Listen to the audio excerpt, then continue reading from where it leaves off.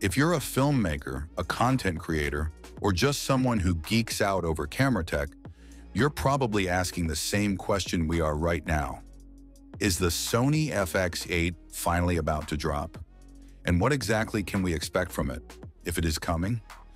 Well, something's definitely brewing over at Sony HQ. A few weeks back, they quietly registered a brand new camera model in Shanghai, China, and that has definitely sparked some serious buzz. Now, if you're thinking, hold on, what does a camera registration even mean for us? We've got you covered. Let's dive into what this could mean, what the signs are pointing to, and of course, what we hope Sony delivers in the FX8, if that's really what's coming. Because honestly, we've got some thoughts, and we know you do too.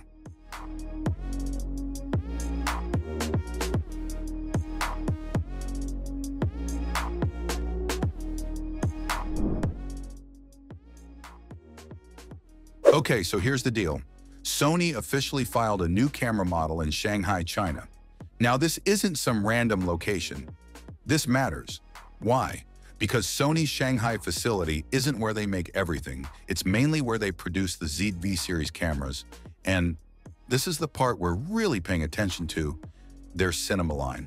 So right off the bat, it tells us this isn't just another vlog-style point-and-shoot. This could be something built with video professionals in mind. And that opens the door to the possibility of an FX series update. Now, of course, Sony hasn't confirmed anything yet. No official names, no teaser videos, no dramatic countdowns. But if you look at the FX lineup, FX3, FX6, FX9, it's kind of due for a refresh, right? These cameras are rock solid, sure, but they're not exactly cutting edge anymore, especially as other brands are aggressively pushing forward with new tech. So naturally, all eyes are now on what Sony's cooking next, and we're all wondering, could this mystery camera be the FX8? Let's be real. The FX line has been one of the most trusted names in digital cinema, especially for creators who want pro-level image quality in a relatively compact, handheld-friendly body. The FX6 and FX9? Solid, great low light, gorgeous color science, cine-style ergonomics. But it's 2025, and these cameras are starting to feel like they're falling a tiny bit behind in some areas. We're talking about things like internal RAW, better IBIS for handheld shooting, or more flexible recording formats, features that competitors are starting to offer out of the box now. And while the FX6 and FX9 still hold up in many ways, you can't deny it, a lot of us are craving something new, something updated, something more. So when this new registration showed up, yeah, you bet we started connecting the dots. Quick heads up. If you're into cameras, leaks, and honest takes like this, go ahead and hit that subscribe button. You won't want to miss what's... Here's where it gets even more interesting. According to a trusted source, a review unit of an unannounced Sony camera is already out in the wild. Yup, someone's already using it, testing it, and they're impressed with the performance overall. Now here's the kicker. The source said the camera is definitely made with video users in mind. That's a huge clue right there. Not a hybrid shooter, not a photo-first body with good video as a bonus. This one's clearly designed for filmmakers. Even better, it's rocking a new IBIS unit that's reportedly working like a charm for handheld shooters. And that's a big deal. One of the main gripes with the FX6 and FX9 was the lack of truly effective in-body stabilization. If Sony has finally nailed it with a new system, that could be a massive quality-of-life upgrade for solo operators and run-and-gun shooters. But, and this is important, the source also mentioned one letdown. No open-gate recording. That's kind of a bummer, especially as more video shooters are wanting that extra sensor height for anamorphic lenses or vertical framing flexibility. But hey, if the camera nails everything else and is priced right, that might be a trade-off many can live with. Okay, time to pump the brakes just a little bit, because here's the thing. The source never actually said this. Mystery camera is an FX8. In fact, they didn't confirm if it's even from the FX line or something like a new A7C style body. So yes, while we hope this turns out to be the FX8, we're still waiting for something more concrete. It's definitely a camera for video creators. It's definitely not an entry-level compact. And it's already in someone's hands. That's enough to keep us excited. But whether it's the FX8, a new category altogether, or something that slots in between existing models, that's still in the air. Still, it makes sense for Sony to finally update the FX lineup. The FX3 got a lot of love for being compact and versatile, but it's not really a high-end cinema tool in the traditional sense.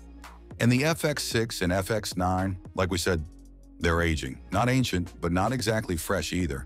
So yeah, FX8 feels like the right move, and the timing couldn't be better. So if we were sitting across from the Sony engineers right now, just spitballing ideas, here's what we'd love to see packed into the FX8. And let's face it, if they really want to shake things up in 2025, some of these need to make the cut. First off, open gate recording. Even though the source said it might not be there, we're still holding out hope. This has become a bit of a must-have for a lot of indie creators who want the most sensor flexibility without cropping. Next up, internal RAW or at least high-bit depth codecs without needing an external recorder. Nobody wants to carry extra gear unless they have to. Give us ProRes or XAVC in all flavors, and you've got a winner. Then there's autofocus. Sony already crushes this in the Alpha series, but in the cinema world, it's still hit or miss. The FX6 was decent, but not quite alpha-level magic. If the FX8 brings alpha-grade AF with subject tracking and better touch control, that'd be chef's kiss for documentary and solo shooters. And of course, IBIS. Sounds like it's finally happening, and that's going to change the game for handheld users. If it's anything like the latest ZVE1 or A7RV stabilization tech, that would be a big win. Lastly, we really hope Sony keeps modularity in mind. FX shooters love to rig their cameras up. Cages, monitors, follow focus, audio modules. But we also love it when the camera works right out of the box without needing a Frankenstein setup. Fingers crossed Sony keeps that balance. Even with all the excitement, there's still a bit of healthy skepticism. For one, pricing. If the FX8 is supposed to sit between the FX6 and FX3, where does it land in terms of cost? Will it cannibalize the FX6? Or will it end up in a weird pricing zone that makes it hard to justify for budget-conscious shooters? Also, how much of an upgrade is it really going to be? Sometimes companies drop new models that are just slightly reworked versions of older gear with a few tweaks. And let's be honest, if the FX8 turns out to be just an FX6 with better IBIS and one or two codec options, people are going to be disappointed. We want a leap forward, not a baby step. Plus, how well will it hold up to competitors like Red Komodo X or Blackmagic's growing lineup of affordable cinema cameras? Sony can't just rely on name recognition anymore. People want value and innovation. So where does that leave you? Should you hold off on buying an FX6 or FX3 right now? Honestly, maybe. If you're not in a rush and your current setup is still getting the job done, it might be worth waiting just a few more weeks.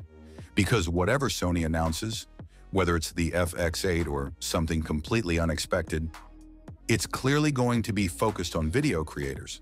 And with review units already out in the wild, that announcement could be just around the corner.